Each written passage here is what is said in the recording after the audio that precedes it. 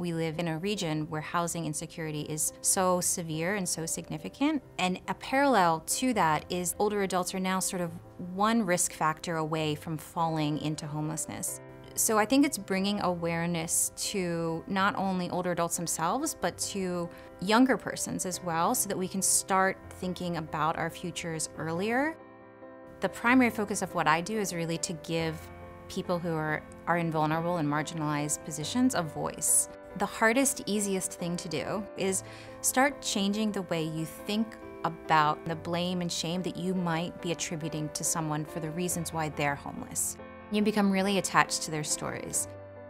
It's so touching. It is just so moving.